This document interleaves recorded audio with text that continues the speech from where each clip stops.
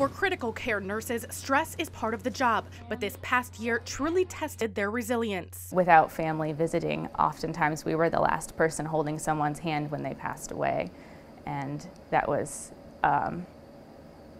it's hard to describe. Jessica Curtisi felt a duty to push through and care for her patients, but she knew it was taking a toll on her health. I'd have anxiety about my shift, about what I would see the next time I went to work. Luckily, Jessica did ask for help and took advantage of the Employee Assistance Program at the Ohio State University Wexner Medical Center, designed to help clinicians cope and prevent burnout. They cannot pour from an empty cup. Bernadette Melnyk, Ohio State's Chief Wellness Officer and Dean of the College of Nursing, led a new study that found that even before the pandemic began, about 2 in 5 critical care nurses nationwide reported depressive symptoms, while more than half experienced anxiety and over 60% rated their physical health a 5 or lower on a scale of 1 to 10.